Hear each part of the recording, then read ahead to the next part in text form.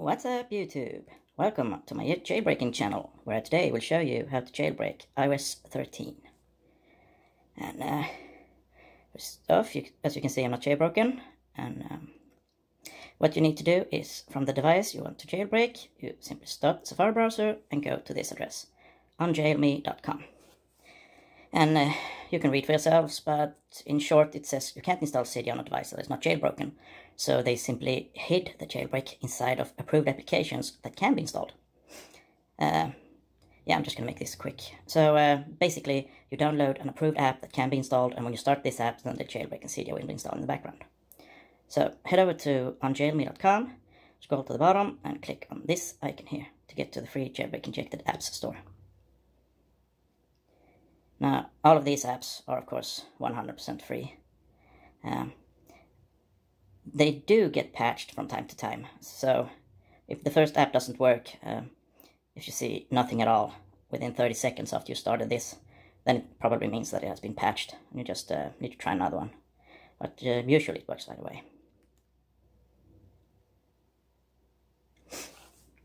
You will see if it worked by if the phone resprings. Sorry, I'm kind of in a hurry.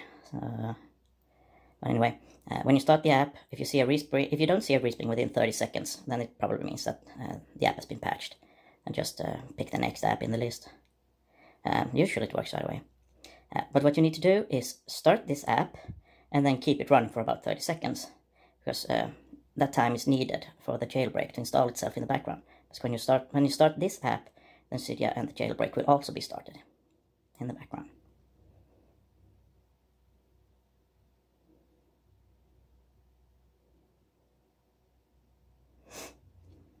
Should be done soon, I hope.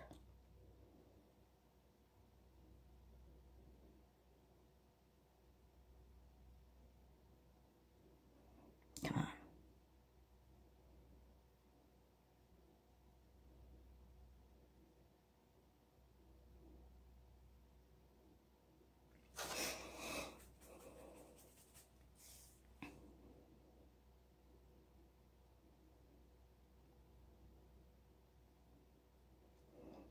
Finally, something is happening.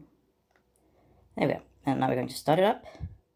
And now we just need to keep it running for about 30 seconds.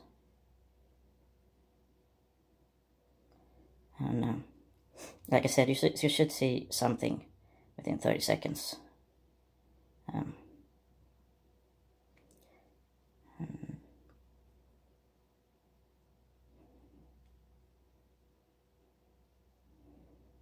Looks like this one has been patched. Oh, there we go.